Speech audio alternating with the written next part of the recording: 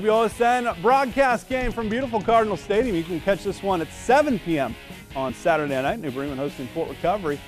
It's Avery Powers for the Cardinals. Looking to throw.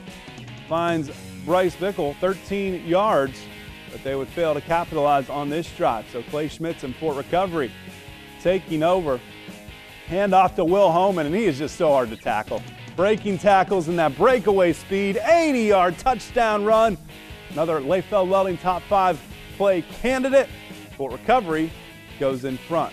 Cardinals get the football back. They will toss it to Powers here in the second quarter. Looking to throw to Caleb Allig. Stays in bounds. Big first down, but Cardinals would lose possession. Fort Recovery looking to score.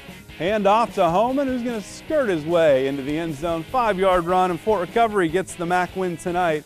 Final score 38-7. Again, that's your 7 p.m. Saturday on WOSN.